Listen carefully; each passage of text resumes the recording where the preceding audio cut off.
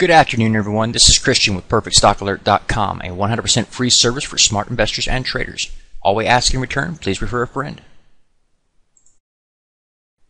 Today we're going to be teaching you about amortization. As we do in each one of these fundamental analysis tutorial videos, I'll give you the actual definition, show you an example, and maybe even take it a step further and give you some actual insight, a little bit deeper insight into the actual terminology and the use of it. Amortization indicates how much of an intangible asset's value has been used up. It's important you note this is an intangible value we're talking about, an intangible asset we're talking about. If it were a tangible asset, we'd be talking about something completely different. For tax purposes, businesses can deduct the cost of the intangible assets they purchase as business expenses. However, businesses must amortize these assets in accordance with IRS rules about how and when the deductions may be taken based on what the asset is and how long it will last. Amortization is used in accrual basis accounting to try to match the expenses of an asset to the income that the asset helps the company to create or earn. The most common method of amortization is the straight line method. Let me break out the old tools here. And this is the formula right here. You use the cost of the asset, total cost. You subtract any salvage value, and typically when you're talking about amortization, you're talking about intangible assets, and therefore you're actually not going to have a salvage value. It'll be zero here, so it would just be the cost of the asset minus zero would leave you this number that you would divide by the useful life of the asset you're talking about. Let's look at an example right quick. Okay, here we are looking at just some random fictitious example here. Let's say the company XYZ goes out and they buy a license to do business in some particular country or some particular province, and it's a cost of $5,000. They take the cost, the total cost, and you have the salvage value, zero. Think about it in the terms of the license. The license gives you the right to do business, let's say, for a useful life of 5 years. At the end of that 5-year period, what is that license going to be worth? Zero. You can't resell it. You can't do anything with it. There's no salvage value. That's why you have zero as a salvage value. And again, typically when you're talking about intangible assets, the salvage value will be zero. And amortization is only referring to intangible assets. The math would be simple, be $5,000 minus the salvage value, leaving you with $5,000. You would divide this number by the useful life of the asset. 5 years would mean you would amortize this $1,000 every year.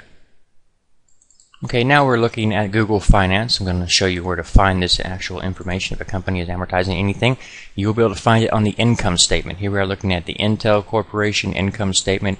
We're going to roll on down here to operating expenses, move on down there, show you what we're looking at here. And right below the gross profit, you start to get the operating expenses. There's the gross profit. Let me get up tools again. Alright, here's your gross profit, and then below that you start getting to the operating expenses, and down there you'll get depreciation and amortization. They're lumped together. Depreciation, of course, would be tangible assets, and amortization would be referencing intangible assets. You'll notice on this particular income statement you can see that they have $78 million were actually being amortized or depreciation, because in this case you're looking at both lumped together. And again, on this case, I want to show you that if you actually scroll over and look at previous years, you will find that those numbers are not going to be identical from one year to the next. 78 million, 81 million, to 72 million. I can go further back and it shows 76 million, and then again 76 million the year after that.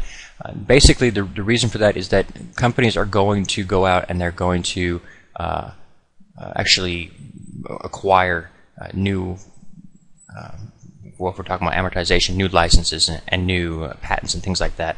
This is going to increase the amortization when they do that. And that also as amortization is reached and you get to the end of your period of amortization for something that reaches its useful life is over, it will fall off of the amortization that you're pulling out every single period. So that's another reason to look at it and say, okay, that's why those numbers are going to vary. Another thing to note here about the depreciation and amortization, this is money that the company is basically paying back to itself, and typically they're going to pay it to themselves and have it on the sidelines there so that they can replace the asset when its useful life is expired. So when they need to replace the license to continue doing business there, they have the money already set aside.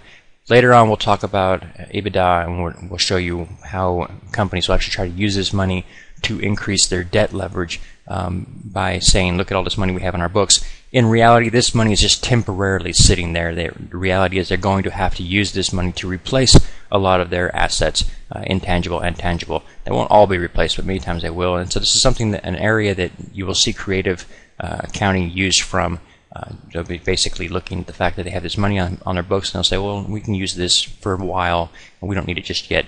You can get in trouble doing that, and that's something you need to learn to watch out for in the future. But right now, if you're looking for whether or not your company is marking up any depreciation or amortization in one period to the next, you can simply find it on the income statement, and now you know. Please take a moment to review our disclaimer. The information provided herein is our opinion only. Under no circumstances do any statements here represent a recommendation to buy or sell securities or make any kind of an investment.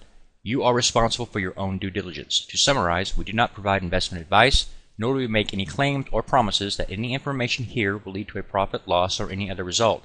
These videos are for educational purposes only.